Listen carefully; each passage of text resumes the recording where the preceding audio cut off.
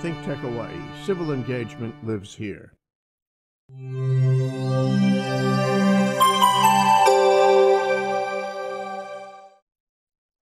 Yeah, let's do some research.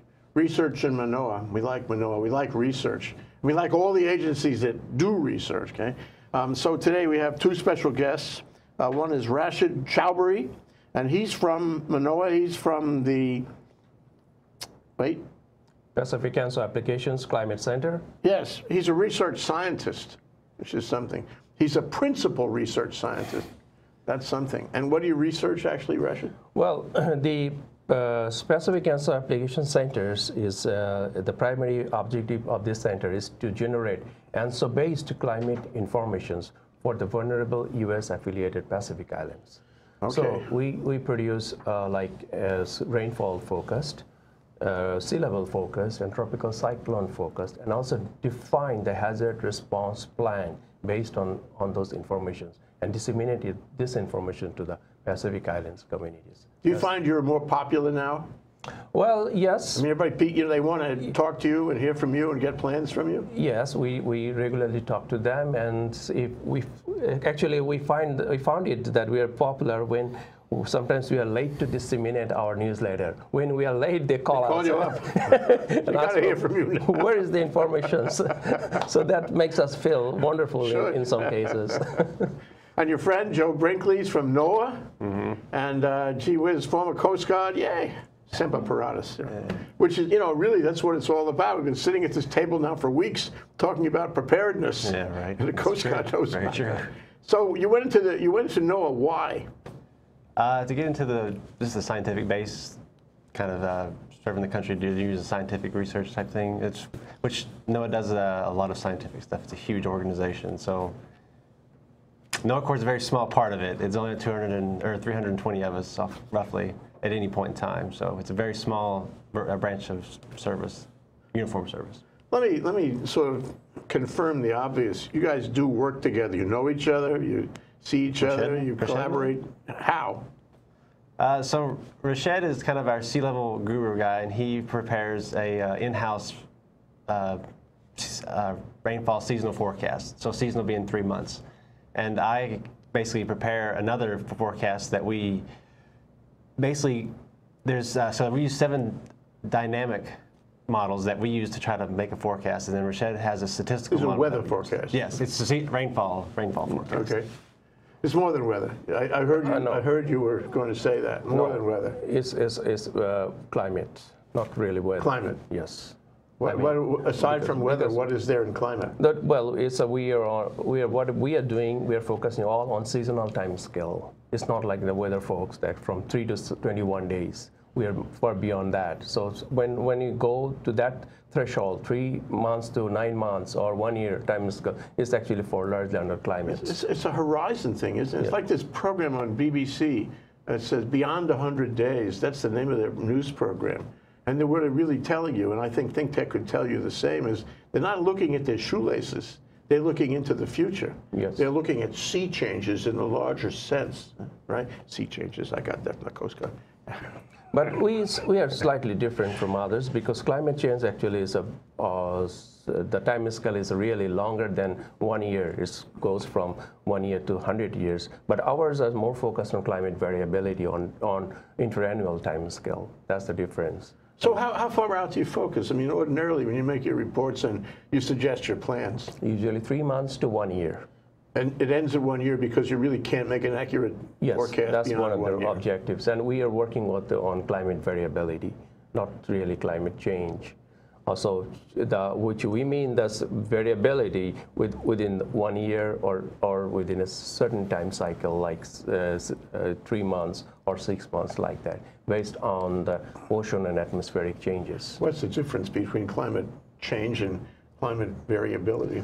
Well, variability is that, for example, this year you are having some weather and some anomaly on the weather, atmosphere, or ocean system, but it doesn't mean that this is done forever.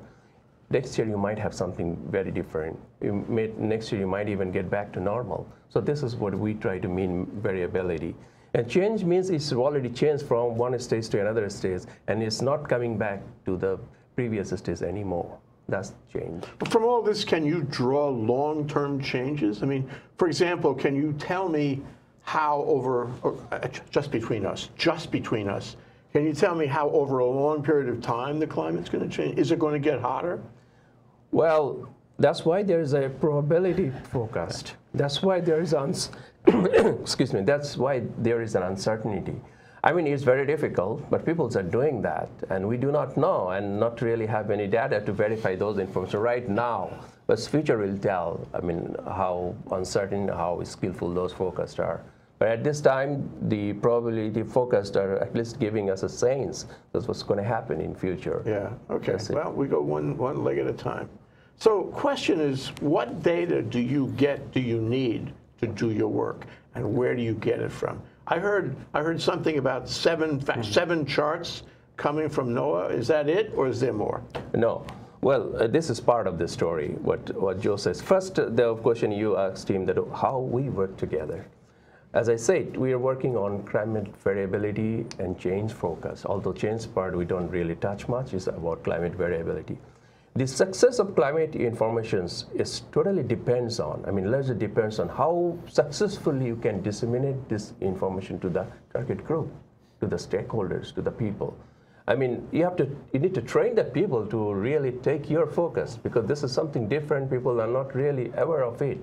So the major component of a successful story depends upon how quickly, how timely, how smartly you disseminate this information. Yeah, right, sure. There's a climate change if it falls alone in the forest. Yeah. Anyway, and that's what Mr. Joe does. He is the person who really takes this information and goes to the public. To the public. You're the outreach then. Yes. Yes, I am the outreach. Okay. Well, tell us how you do that. Come on, ThinkTech. This is a big thing in terms of outreach, but what else? So we have a monthly conference with. We try to have at least one person from every affiliated island that we work with, like Chuuk and Kwajalein, places like that, to call in every month, and we basically do this is a conference call with them to find out how everybody's doing, give us a basically in-house report of what their weather was. Who's there? Excuse me? Who's there? NOAA only, or NOAA plus other agencies? It's generally WSOs from weather. What does that stand for? Office, I think. Weather Service officials. Okay. Basically, it's other parts of branches of Weather Service. What is a Weather Service officer? Where is he deployed? Where do I find him? If I walk down, every place has their own little place to do forecast. Agencies, federal agencies. Like Guam is probably the closest Weather Service governments of forecast office that's there. Jurisdictions. Yeah, exactly. Okay, and they all have a weather service officer. I think so, yeah. And if they don't, they should these days, yeah. Yeah, well, I think that Guam they're primarily their forecast kind of person that they turn to, for the most part. But we have affiliates in Guam that we use for the most part of the outreach, because there's people there. Are they giving you information, or are they getting information? They're giving us some information, and then we basically disseminate by what they give us, we're able to make our own little. You're giving it back to them. So you take the data you get from them, and you try to make some larger sense out of it, and then you share that. The information that they give us helps us make our forecast. Okay. Or confirm that our forecasts were correct, or that sort of situation. You really need him, don't you? You really need him. Yeah. And if his funding dried up, you'd be a sad, unhappy fellow. Eh? Well, the way things occur, as you mentioned, those are part of the National Weather Service. Yeah. And there are some NGOs too. They participate in our monthly conference call. They provide some information like rainfall. We get rainfall data from them. Also, we verify with other sources too. And based on those raw data, we prepare our forecast. What does rainfall tell you? I mean, obviously, there's clouds up there. They're giving up the water, and you chart them out, you map them, and you try to get a pattern on where those clouds are, where they've come from, and you probably have some data on how much rain and how big it is in terms of inches and all that. So you have various data within the rainfall. Yeah?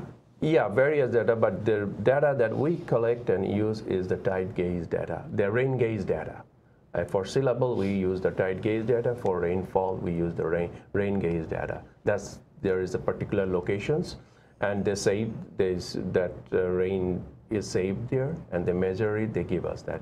Okay, so you have a spreadsheet. I always imagine. Yes. You have a spreadsheet and you're filling it in. Somebody's filling it in your office, yeah, and putting it in from the what do you call it, the rain gauge. Yes. And you have a time factor working. Yes. You have a location factor Yeah, 6 working. hours. They normally take 6 hourly, I think.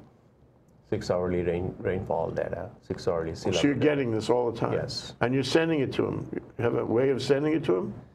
Well, we're not sending their rainfall data to them. They are sending their rainfall data to us. Wait, who's they? So the affiliated islands and WSOs. WSOs. Okay. I mean, Office of WSO, we do not know exactly who is doing that. Yeah, It's okay. coming from the Office of WSO. So you're getting it on a large geographical basis. Yes. Okay, and I take it that rainfall data is like the most important factor, the most important contributing scientific data for you to make your maps and plans. This is one of the most contributing. What are the others? Sea level. Depending upon the islands that we are talking about is the U.S. affiliated Pacific Islands, mostly in the North Pacific, and Let's do some photographs. yes, can I? Yes. So these are one of those islands. This is how the islands are located in the area. It's so low-lying atolls that even a couple of inches of rise of sea level or sea water, it inundates the whole area, inundates the whole island. What island is that? It's Majuro. Majuro, yes. Okay. So what we... Is Noah out there? Yes. It is. Yes. It's Okay. like a WSO type. You're everywhere. Yes. You're a big agency. I knew that. Yes. Sorry. Okay, go ahead. Yeah, yes. So we largely covered the U.S. affiliated Pacific Islands, mostly in the North Pacific, and one in South Pacific is American Samoa in South Pacific. And in North Pacific is Guam, Saipan, Micronesia, Federated States of Micronesia, RMI, Republic of Marshall Islands, and Palau. You've described most of the Pacific Islands here. There are other islands too. But these are the ones you care about. And these are the ones that are at great risk to climate change. Yes. So the project you're working on, Rashid, right, is all about climate change in places, the Pacific Islands, which are at great risk to climate change. I would again disagree. We work on climate variability. Climate variability. I don't know what made me say that. Let's take a break. Get my head back together, get accurate here. We'll be right back after this short break. And aloha, my name is Calvin Griffin, the host of Hawaii in Uniform. And every Friday at 11 o'clock here on ThinkTech Hawaii, we bring you the latest and what's happening within the military community. And we also invite all your response to things that's happening here. For those of you who haven't seen the program before, again, we invite your participation. We're here to give information, not disinformation, and we always enjoy response from the public. But join us here, Hawaii in Uniform, Fridays, 11 a.m., here on ThinkTech Hawaii. Aloha. Aloha! I want to invite all of you to Talk Story with John Waihee every other Monday here at ThinkTech Hawaii. And we have special guests like Professor Colin Moore from the University of Hawaii, who joins us from time to time to talk about the political happenings in this state. Please join us every other Monday. Aloha.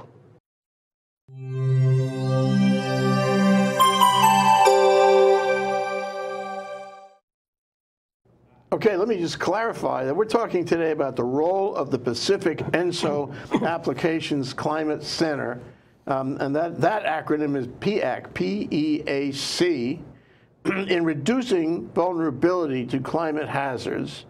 And we're talking about the experience of the affiliated Pacific Islands in that regard, in climate variability. Yes. Yeah, thank you. Right. So what is an ENSO, E-N-S-O, what is that? ENSO means El Nino Southern Oscillations. This El Nino Southern Oscillation is a most important climate variability in that area.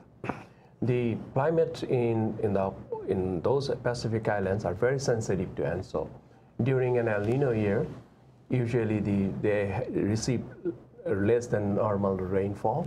The sea level goes down, And during a La Nina year, it's just the opposite. There is more rainfall and sea level is higher than normal. So this is the driving factors in the Pacific Islands. So that's why, our center has a name and it has a vision too. That's why it's Pacific ENSO Application Center. What's your purpose? I mean, how are you helping the world? Yes, the purpose is that there are many ENSO-sensitive islands, ENSO-sensitive countries in the greater Pacific basin. It's not only those North Pacific islands. So if we can really put an example, successful example, that this ENSO, if your climate is sensitive to ENSO, we have an opportunity also that to develop ENSO-based climate informations, and we can generate that information well, at least 3 to 6 months well in advance. If we have that kind of an advanced informations, it's much easier and it is doable to handle, to generate a response plan and to manage hazard management. Okay. So I live on Majuro. I know that every couple of inches is a big threat to me, and I know it's coming. And sometimes more, sometimes less, but it's coming. And it's already come, some of those islands. So I get your plan one day, and I said, this is a plan from Rashid. It bears your organizational name, which is the, what is that? PEAC. Yeah. Okay, and what does that plan tell me, and what can I use it to reduce my vulnerability? How can I, in turn, make the plan into action? How does that work? That's a great question. That's why we are here. That's what we like to talk about too. And that's the difference that we maintain from others. Well, what we have, we can tell them that this is an El Nino year. It means you are going to receive less rainfall than normal. When did it start? This summer? It's going to be end of this summer, maybe start September 21st. End of September or early October. That's the equinox, isn't it? Or early October. The solstice or whatever. Yeah. Early October. So okay. This means that they're going to receive less rainfall. Their sea level will be lower than normal. The less rainfall means, I don't know. Less rainfall is not a good thing then? Not even a good thing, because they save rainwater for drinking purposes. Oh, sure. On a practical basis, sure. Yes, this is the only source of water. Catchment water, yeah. Catchment. That's the only source of only source of water they have. So if we have less rainfall, that means it would cause sort of drought. And in 1997, we can explain it, that they had to import water from mainland. Even 2015, they had to import water from mainland. So this is sort of very expensive and also time consuming. They may not get that right, water timely, because there's some bureaucratic procedure that they have to maintain and call for those kind of water. It takes time to shift from California to here. But we're not saying that if it doesn't rain much in a given El Nino year, that means that the rain is like pent up there. It's pent up, and one day there'll be a storm, and it'll be really extreme, and it'll have all the rain that didn't fall before. You're not saying that. That's part of the story, but we cannot say it right now. Okay. That happens somewhere, if not on that island, maybe other island. Yeah. That's what we call climate extremes, rainfall extreme. That is happening nowadays. This is a sort of new science coming up. Yes. But I won't really stay much or discuss much about that, because that's not part of the You're story. a weather scientist then. what is your PhD in? I did my PhD in water resources planning. So this is perfect for you. So Well, the Pacific Islands is perfect for you. So I get your report, and it says there's going to be, say, El Nino year, maybe not so much rain. So you have to save rainwater. So I have to save rain. You have to save You're water. going to tell me to do that, and I have to find a way. Or if you cannot do that, make some arrangements so that you can get at least drinking water. And you have to take care of your other agriculture. Also, health issue too. When there is drought, there's the dehydrations, some health concern. And also it means that the sea level will be low, so coral reef will be exposed. That is another important source for fishing industry. So It affects everything. everything. So giving them a warning that be careful, take care of that. Weather and water is central in the lives of the Pacific Islanders. Yeah, that's what it is. Now, I heard Rashid mention the year 97. 1997. was Something happened there, and you actually, Joe, are qualified to tell us about it. What happened in 1997? It was just a strong El Nino year, and there's a picture, I think, two. Joe? This is in the Marshall Islands, where people are lined up for water rations that they were getting every 14 days. Ooh, that's not too often, At that point, you're in serious drought conditions where every little drop of rainfall is important. Can imagine how that was Every tough on 14 days, people. that's not very much. So let's spin through the rest of your pictures so we get a handle on that. Can you go to number 3? Yeah. As just you asked me before, that how do they use this information? This is one of the stories that we like to tell here. That this happened in 2008 or 9. 2008. 2008, we told them that you are going to have a La Nina, which means high sea level, higher than normal. What do you call that word? La Nina. Oh, La Nina. Yes. Okay. It's going to higher That's than different than king tide. no, it's different than king Okay, tide. okay. But it's opposite to El Nino. So So you don't have them both at the same time? no. Okay. It's normally One this year? normally starts with El Nino, then La Nina, then the cycle Okay. ends. So we told them like this. And what happens, this is one of the islands, and they took care of that. They used the boulders, sandbags to protect some of the important infrastructures. So that's how they use. We tell them, and when they have that information, they take necessary actions to protect their lives and properties. So that's what it is. Scary. Let's see some more pictures. Is that it? No, that's it. Okay, those are the pictures.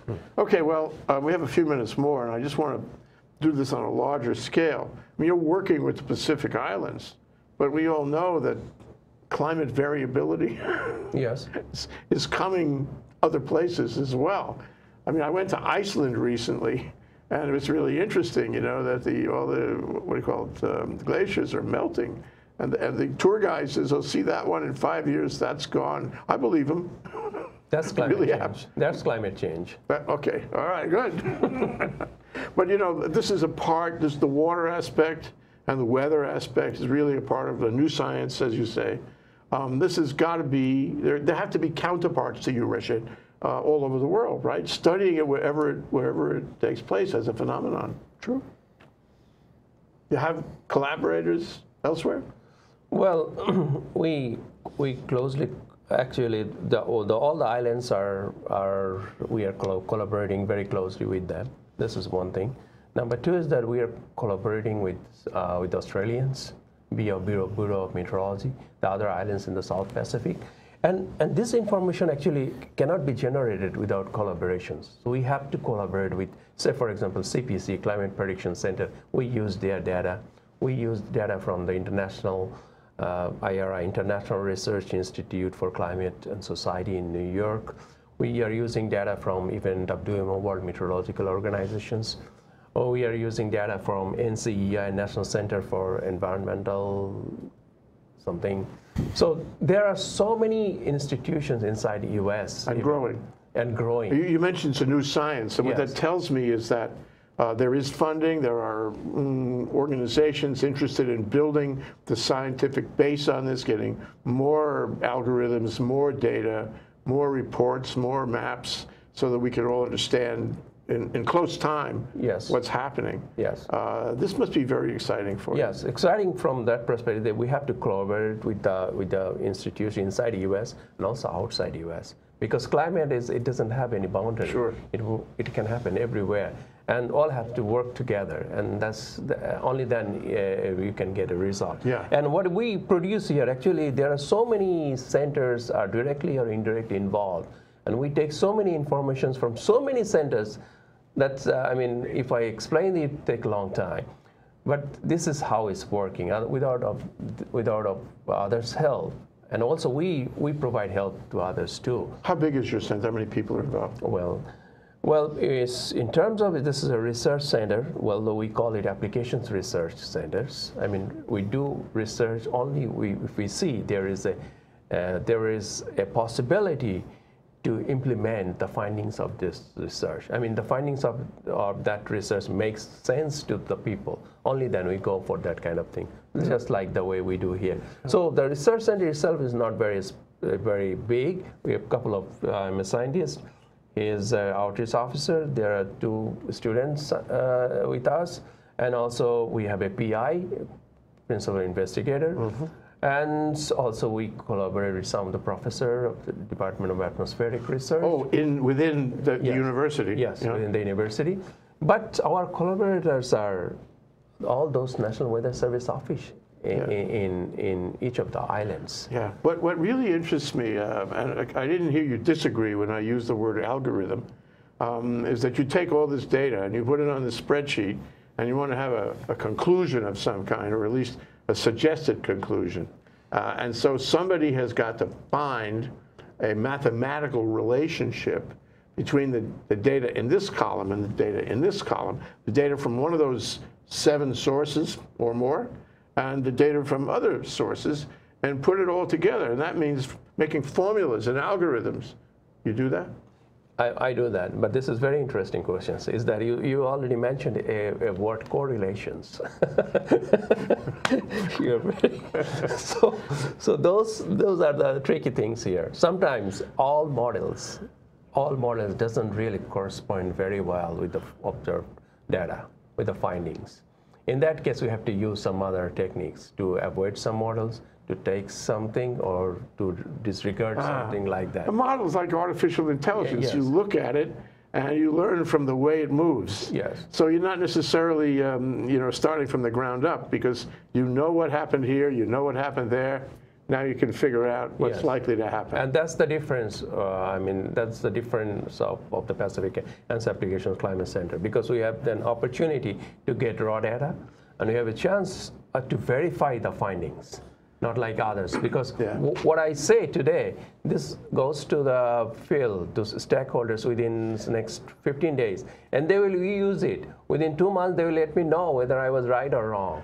So that's fun. That's Are you going to be the guy, Joe, that lets them know whether it's right or wrong? No, that's not me. That's the people that we give it to. They'll call and let us know how badly we did or how good we did. The national, what is it? NOAA is the National Oceanic and Atmospheric Administration. And my question is, it must be changing. It must be perforce changing within its own organization to deal with the likes of this research, and the demands made by agencies, like this research, and it's got to be. Ultimately it's a governmental organization, so it's got to be sensitive to government and budgeting and all that. How do you see its role in moving ahead, in this kind of science? What's its role? Just providing data, or is it more? Well, NOAA is the weather services specifically are more about. They're not near as much into. They're not near as much into scientific research like what Rashid does. They're more like into applications to like the prediction of hurricanes sort of thing. So they're not really researching as much of hurricanes as much as they are figuring out how to predict them. So it's not like we're not researching an actual hurricane as much as they're just the track sort of situation going on. So I'm not really sure exactly how to answer your question. Well, what I get is it's a big question with probably a very long. It's a policy question. I'm asking a policy question. Well, let me just ask it this way, to say, you do foresee, you in your role do foresee a long-term relationship with the likes of Rashid and his kinds of agencies here and elsewhere. Sure. You need him, and he's committed to you. It's not just casual. It's not just short term. This is part of your research career going forward, to have a relationship with NOAA. Am I right? Well, NOAA is doing a great job in this area, especially atmospheric and oceanic science. So, I mean, definitely they need also research, different types of research to find out new areas. And I think that's why I'm here, just doing that kind of work right now. Although I belong to Joint Institute for Marine and Atmospheric Research, University of Hawaii. It's a specialized area. But the nature of my job is to provide information to the National Weather Service, NOAA. I envy you. I envy you both. Different reasons. Thank you very much, gentlemen. Rashid and Joe, thank you for coming down. I hope we can do this again. We're behind you all the way. Aloha. Thanks for having us. Joe? Thanks for having us.